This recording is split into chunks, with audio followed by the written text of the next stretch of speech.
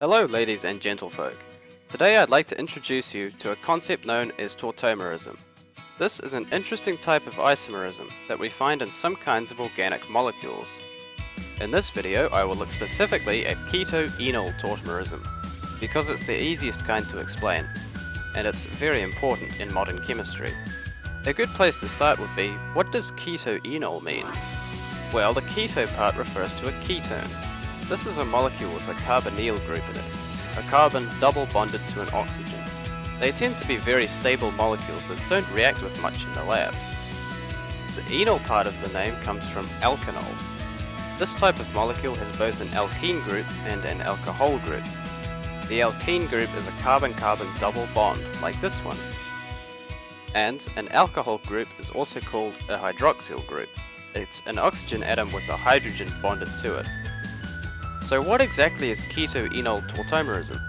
It's a situation where you have a ketone that can turn into an alkanol in solution, or the other way around.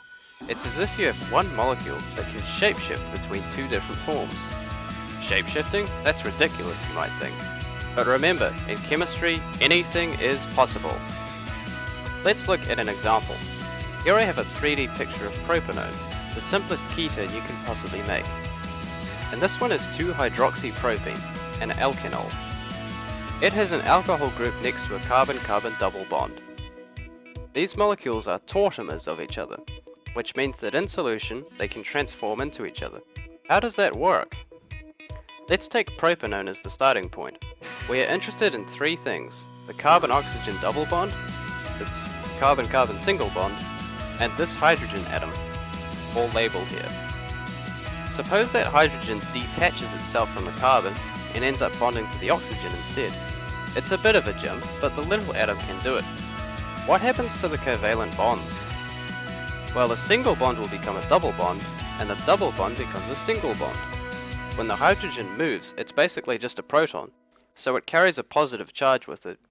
Negatively charged electrons in those bonds have to move around to compensate. The result is this molecule here, which is none other than our friend 2-hydroxypropene. Just by moving one hydrogen, we converted the ketone into the alkanol without any trouble. Unfortunately, if you have a solution of propanone, then it won't be pure.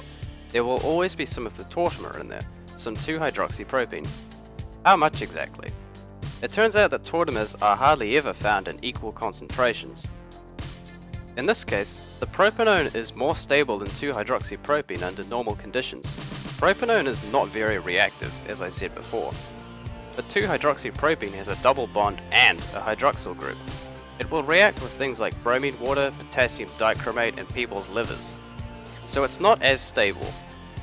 The solution contains a dynamic equilibrium like this, because tautomerism is dynamic. Our ketone and alkanol switch between tautomeric forms at a certain rate. At any point in time, there is more of the ketone present than the alkanol due to its stability. So this equilibrium is shifted towards the ketone side.